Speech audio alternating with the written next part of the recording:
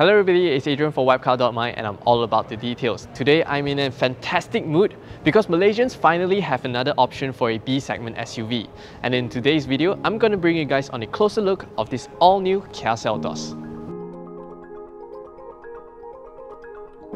Log on to WapCar.my for the latest reviews, comparisons and car prices to help you find your next perfect car. And don't forget to click on the subscribe button.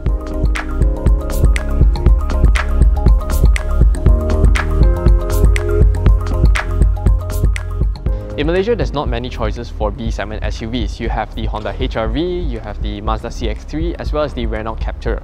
But this Kia Seltos, the design is just so bold and aggressive. It just gives you a very strong impression on the road.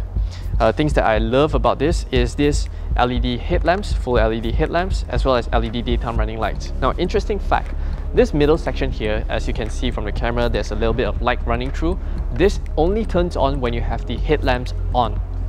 Things that I don't quite like, this chrome bit is, I say chrome bit, but it actually feels very plasticky and a little bit fake and cheap. You have two variants of the Kia Seltos available, the range-topping GT line, which is this one right here, as well as the entry-level EX line. The GT line adds a black finish on the front grille, as well as red accents on the lower lip, side skirts, wheel caps, front brakes, as well as rear lower spoiler.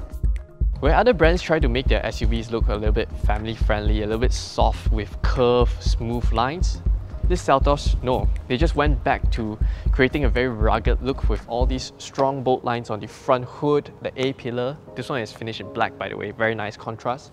The roof, as well as the rear three-quarter panel. You just get lots of bold lines around.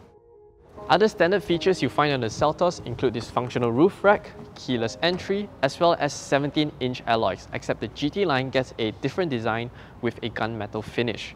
But one thing I'm quite curious is, why are the red brake calipers applied only to the front brakes and not the rear ones? Another feature unique to the range-topping GT line is this LED combination tail lamps. I think it looks a whole lot better compared to the halogen bulbs on the EX line.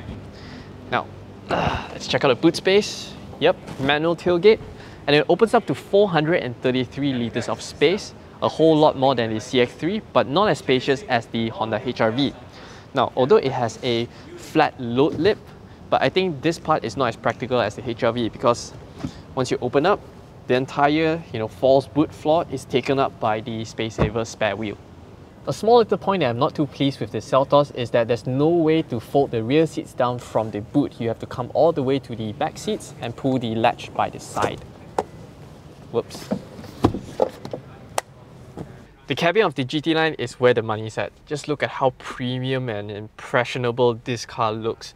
You get a 8-inch touchscreen infotainment system that supports Apple CarPlay and Android Auto. You get a 7-inch TFT display on the center instrument cluster with two analog dials by the side, as well as a heads-up display. But what I particularly like is this entire black trim that's surrounding these two clusters. I don't know, it gives me that Mercedes widescreen cockpit kind of feel. D-shaped flat bottom leather steering wheel with multifunctional buttons is standard across the range, but this single zone automatic climate control is only available in this GT line. The GT line is also the only one that gets leather upholstery, leather seats, Qi wireless charging tray, as well as ventilated seats. Now, I think this is the only and first ever B-segment SUV to get ventilated seats.